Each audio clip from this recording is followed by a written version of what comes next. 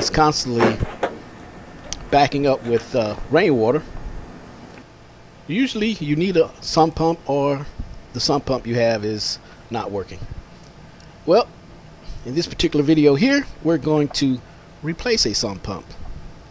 This customer was having issues with the sump pump backing up and flooding their basement.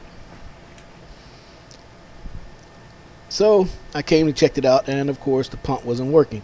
So what we're going to do here is replace the pump. What they've got going on here, I don't know. It was probably fixed previously with by someone else.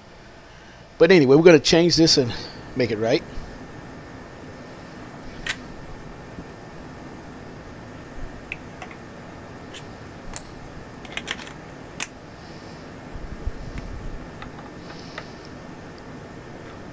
And in most cases, your